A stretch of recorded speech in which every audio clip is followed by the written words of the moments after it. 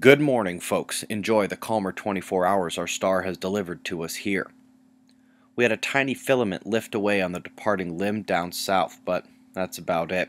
We do have filaments coming in as well, backward C shape here, and one on the north that, having crested, is turning in now. The top space weather story was back here at Earth, however. The auroras have become increasingly bright the last few hours as a coronal hole stream is really setting in. We saw the density spike at the start. It's now followed by a rise in both plasma speed and temperature. We went from less than 2,000 Kelvin to nearly 100,000, and Earth has entered a geomagnetic storm. It's just at level 1, a KP5, which is a minor event. The Uyen tropical storm in the Indian Ocean is intensifying as we got that geomagnetic activity. It's heading slightly west towards Madagascar. Solar flaring? A whole lot of the same. Nothing. There are actually some growing sunspot groups on our star, but they have smaller umbras than we've seen and are generally not mixing magnetically. We're coming back to Soho because of another sun-diving comet.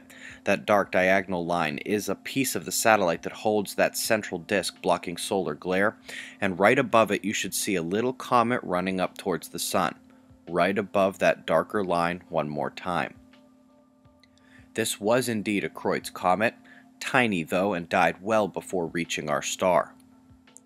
Coronal holes. That southern opening is becoming very visible now and will be facing Earth most in just a few days. Top quake of the day was a 5-pointer in Spain. They really do not get these very often, actually hit 6 on one manual reading. Also had a couple rumbles in the Gulf of Aden, which is also fairly unusual. Perhaps you've read the news lately that the Great Lakes ice extent is nearing 85% coverage, and the articles claim that's above average. Indeed, as average is only about 55% coverage. And indeed now it has jumped up over 85% and it's still climbing. There is a ton of variability to these readings year to year, but we've never seen 2 straight years at 90%, which is almost guaranteed to occur by next week. Polar ice update.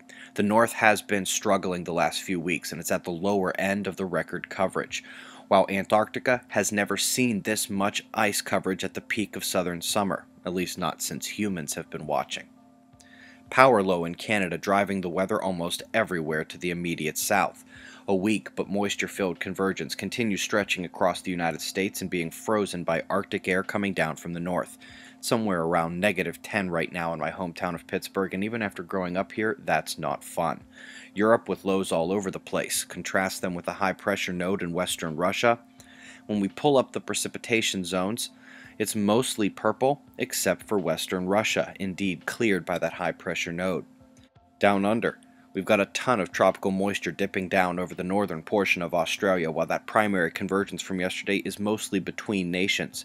Northern Australia and the southeast corner holding the convergence take the watches tonight, but New Zealand will be back in the mix if that line moves east. Lastly, folks, if you didn't catch part 2 with Michael Steinbacher, it was posted last night and is linked for you right below this video. Solid discussion and good links to his material as well. This man is pretty genuine, and if you give him a chance, you will be pleased. Got the current conditions and shots of our star to close. It's 6:30 a.m. Eastern Time, and that's the news. Eyes open. No fear. Be safe, everyone.